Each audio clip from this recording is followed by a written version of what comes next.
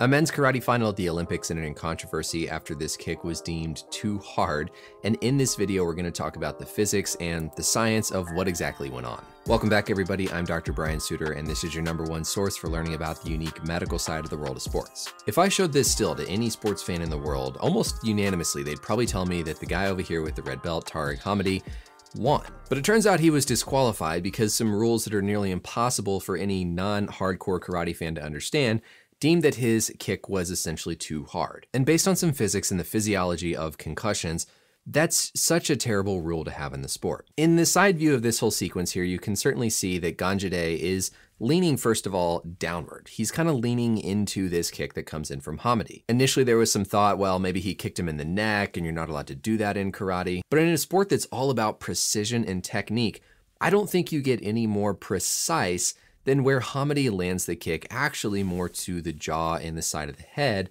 of Ganjzadeh. You can even see where his eyes are pointing. I mean, almost directly to that spot where his kick lands. And so if you're going to talk about precision, this is about as precise as it gets. Now we have to understand that karate, especially here in the Olympics, is not all about vicious highlight reel knockouts. Essentially, there's some rule that you can't follow through on your strikes and you can't over aggressively strike to basically kick or hit too hard, whatever that means. So because Ganjzadeh was knocked unconscious here, that's sort of what leads into this subjective evidence of this kick being too hard. The problem with that from a pure scientific basis is there's no exact specific force or impact that will always cause a concussion from one person to the next. If Hamedi were to deliver this exact kick to 10 other people, there's no guarantee that it would cause 10 more concussions. Similarly, he could deliver a strike that wasn't as intense or that wasn't as hard, and it could knock somebody out and still cause a concussion. There's almost no doubt that the visual of Ganjzadeh on a spine board and knocked out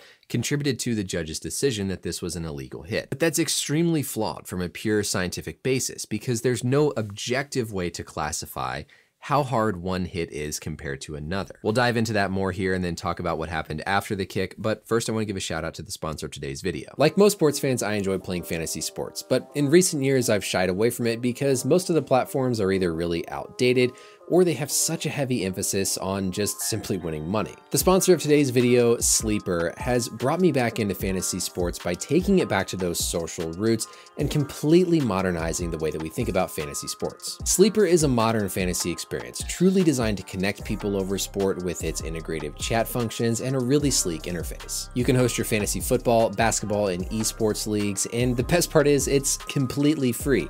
Absolutely no ads. Sleeper has all the features you need to run your fantasy league and is going to give you ultimate control over the exact experience that you and your friends want to have. It's also the fastest growing fantasy platform with millions of users signing up almost entirely through word of mouth, so you know it's going to have the ongoing support that you need to really run your league well. It makes me so happy to see a successful platform like this that's taking fantasy sports back to those roots of connecting with your friends and that true social experience that made fantasy sports fun to begin with. So click the link in the description below to get signed up, download the Sleeper mobile app, and get started on drafting your fantasy team today. Let's get back to those roots of what made fantasy sports so fun to begin with and do it all in a super sleek, modern, totally different fantasy platform experience. Thank you again to Sleeper for sponsoring today's video, and let's get back to our learning. When we think about what's happening with a concussion, we have our brain that basically floats around in the spinal fluid of our skull. When the head gets struck, there's this force transmitted in through the brain, the skull moves, and the brain tends to basically bounce back and forth off the inside of the skull,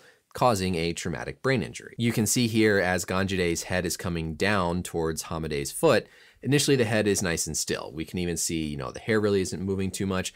But then as soon as that first kick impact comes in, we already see a little bit of that energy being transferred based on how we start to see some of the hair honestly move. But then if we go forward a couple more frames, right about there, that's where you can see all of that energy that's been transferred up into Ganjzadeh's skull that's subsequently going to transfer into the brain and cause the concussion. A lot of the rationale for why this shouldn't have been disqualified is, of course, that Ganjzadeh leaned into the kick, which made it worse. And from a physics basis, that's, again, 100% true. All forms of energy have to be conserved.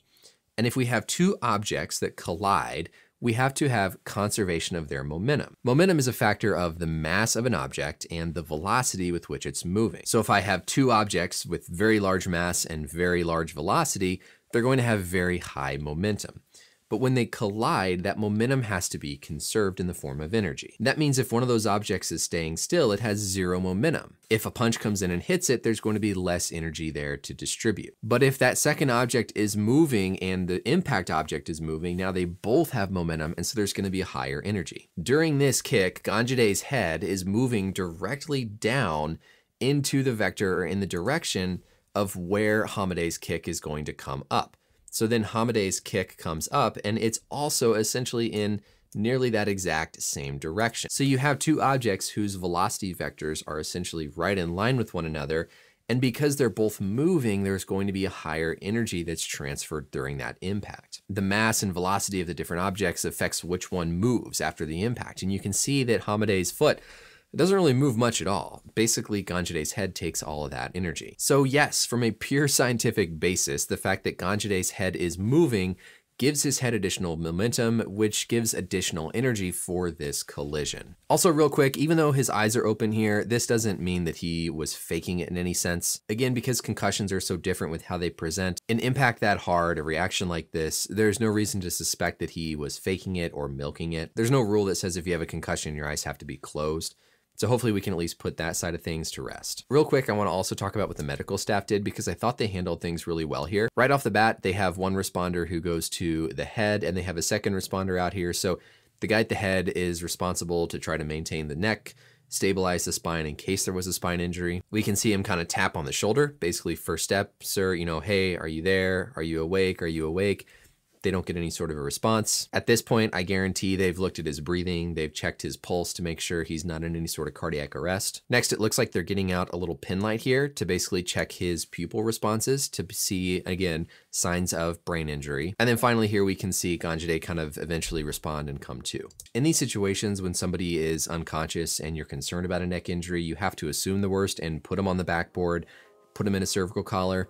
So most likely once they got him back to the locker rooms or whatever, he was a little bit more alert, they could do a better exam, and then they were able to clear and rule out the possibility of a neck injury. So that's it for this video. Truly a wild moment, and I hope something that this sport changes, because while hardcore karate fans might agree with this decision, there's just no scientific basis for how you can allow a judge to determine if something was too hard of an impact. If you're gonna go purely on if somebody gets knocked out, you open up the sport to all sorts of controversy, and even then, there's no consistent force from one person to the next that's going to cause a concussion with an impact. But I hope you learned something here about the scientific basis of why I didn't agree with what happened here. Let me know as always any questions or comments down below, and until next time, we'll see you later. Bye.